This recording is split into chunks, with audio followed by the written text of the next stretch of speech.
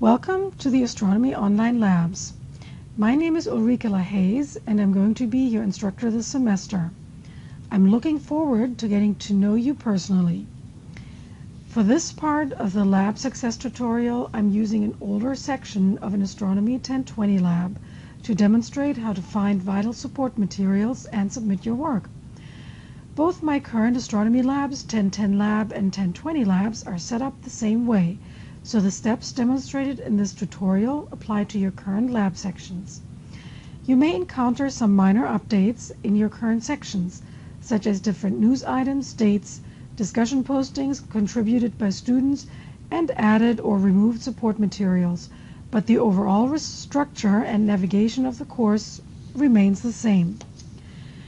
Before we get started, I want to remind you that your success in this course will depend on you referring to the support materials or shooting off a question by iCollege email or post to the discussion board in the dedicated lab help topic when you get stuck on something. I'm using when here and not if, because the labs are more practically oriented than the lectures, which involves going through simple calculations and procedural steps to interpret images, figures, and labs. This can be confusing when you work out the labs on your own, so don't be shy. Everyone else will be glad you asked, because most of your classmates will be stuck on the same issues. In a face-to-face class, I would go from table to table and answer lots of questions and be able to assist my students immediately. Online, there's a little more turnaround time involved in getting your questions answered. Keep that in mind and start working on a lab procedure a week or so before the suggested calendar due date. It is okay to work on a couple of labs at the same time, so you can continue with the classwork on another lab while you're waiting for clarification on the one you started before. Be sure to take full advantage of all the supporting resources that are posted under the Laboratories Content module for each individual lab. Once you have checked off every item in the Getting Started checklist, this will become visible under the Content tab and the Content browser, as you can see here. The Laboratories under the Content browser, or later when we go to the Content tab. There are question-by-question hints, annotated slides, recordings of live help sessions, etc. I will show you in detail where they are and how to open them up. In my experience, the most successful students are those that know all their resources and use them extensively. It doesn't matter a whole lot how much prior knowledge you have, as long as you're willing to work hard and seek help when you get stuck. Now that you're ready to start your work, I want to remind you that the syllabus has a list of lab procedures. So going to the Getting Started module, here you always find the syllabus. Click on the download. That will just open it up in your Adobe Acrobat Reader. Now scroll down to the top of the third page, and here you find a list of laboratory procedures. It shows in what sequence they are supposed to be worked out.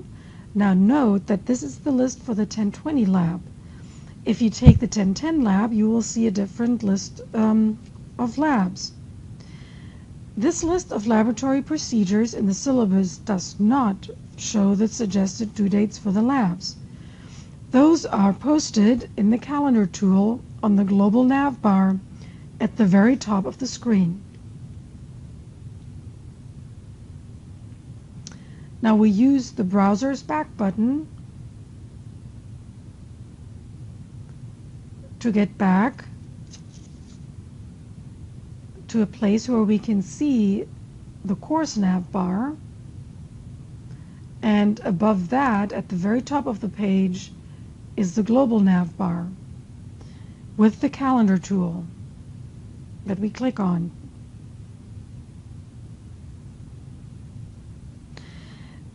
The iCollege calendar is global, which means that it contains entries for all your iCollege sections.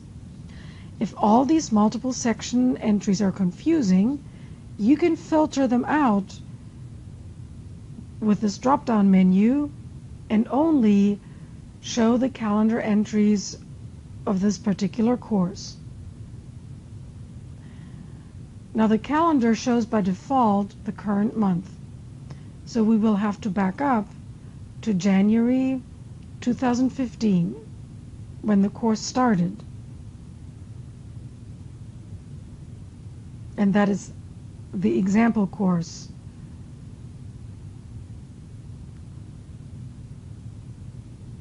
The one that we're using for this tutorial.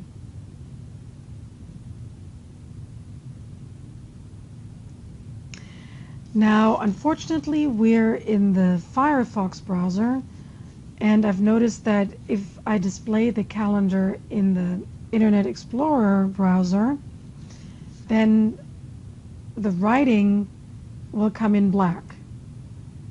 So, as you can see, this is the first day of classes for that particular semester, and I usually leave about a week, if not even a little bit more, for my students to get through the getting started procedure and get their lab up and running.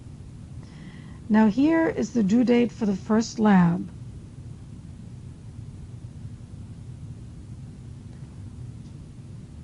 Let me go ahead and click on it.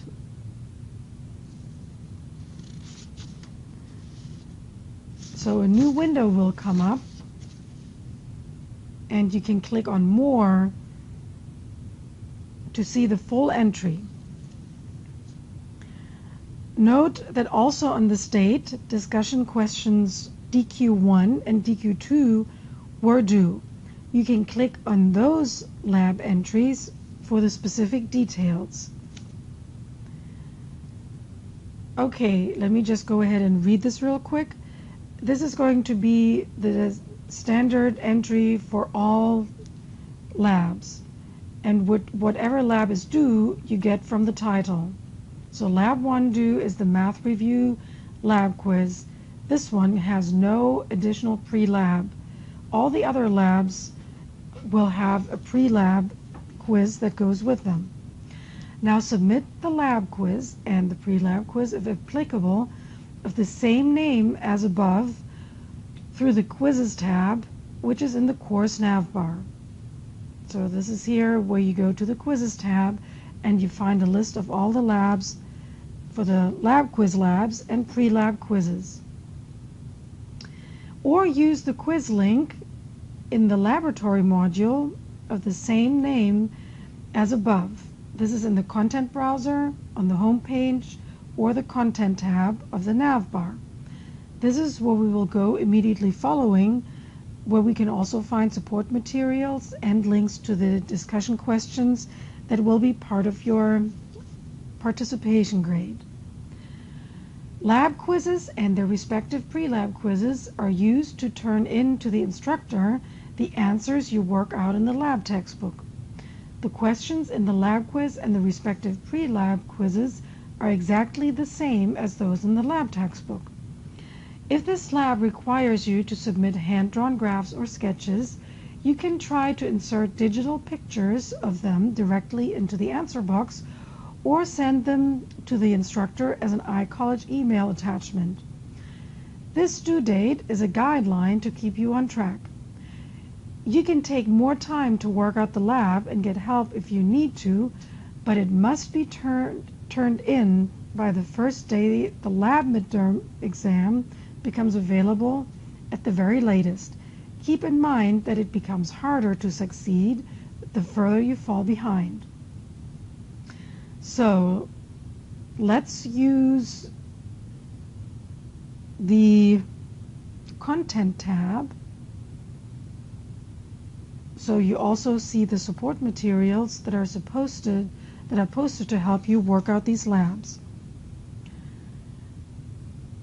To get there, you will go to the laboratories page and click specifically on Lab 1, the math review.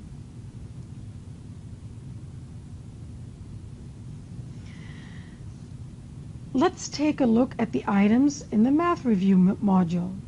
Like all the other lab modules, the first item is the general information.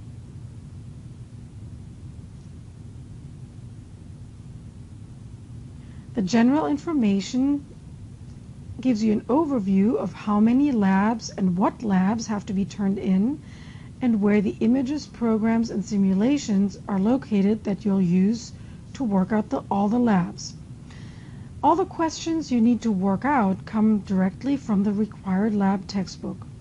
You will submit them using the lab and pre-lab quizzes under the Quizzes tab, which are also linked to in the content module for each lab.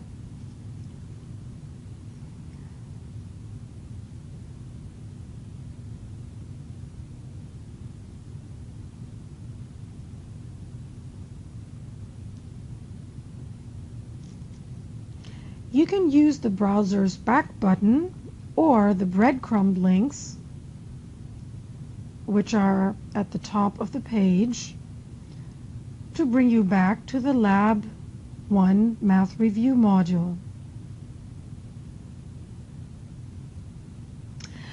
Another very important resource is the set of recordings of live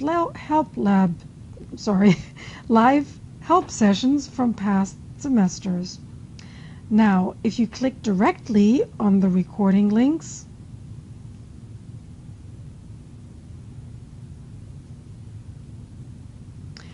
you will get a password prompt or an error message.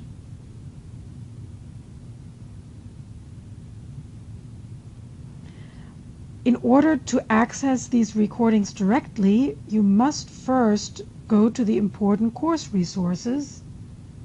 So let's close out this window with the error message and use the breadcrumbs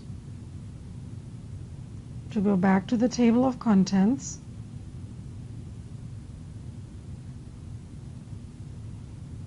Go to the important course resources, which is the module directly underneath the laboratories module.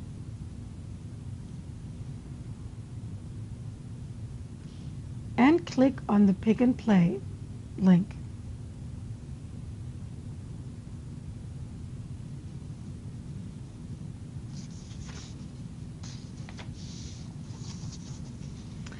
This opens up a new browser tab labeled ShareStream. This tab must remain visible in order for the recordings to play without the password prompt or error message. So leaving this tab visible, switch back to the Pick and Play tab, which is essentially our iCollege course. Go back to the table of contents.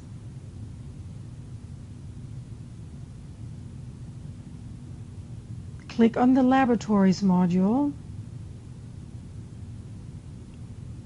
and go back into the Lab 1 Math Review module.